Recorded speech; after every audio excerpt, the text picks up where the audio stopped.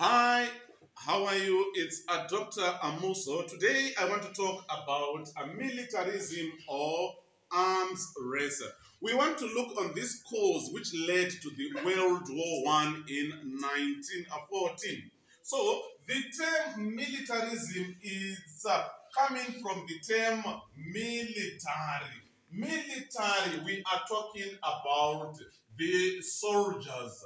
The soldiers now were recruited. We see European powers now saying that we are increasing soldiers. Those who want to be soldiers, can you come? So many countries now started to do this. Why?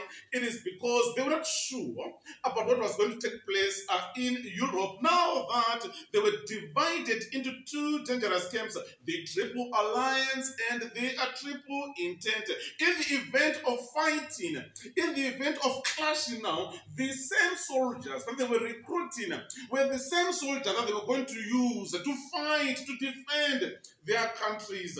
And we are saying that the recruitment of soldiers, the increasing of soldiers, it led to the war in 1914. So which countries are we talking about? We talked about Austria-Hungary, we talked about Germany, we talked about Italy, one side. We talked about Britain on the other side. We talked about Russia on the other side. We talked about France on the other side. So we are saying that Austria-Hungary started to increase soldiers, Germany increasing soldiers, Italy increasing soldiers, Britain increasing soldiers, Russia increasing soldiers, France increasing what? Soldiers. So this scenario now, it created a war-like environment.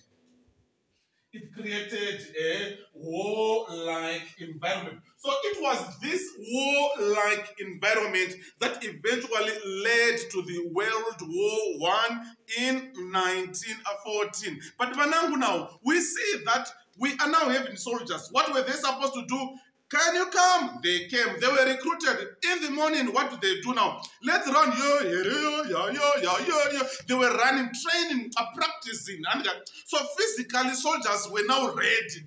In the event of anything taking place, they were ready for the war. But now soldiers, Manangu, they don't use hands to fight. So what were they supposed to do? What were these countries supposed to do now? They were now supposed to increase the arms.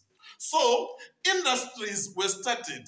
Some industries that were there, they now started to manufacture guns. They started to manufacture ammunitions. They started to manufacture weapons. So these were the same guns.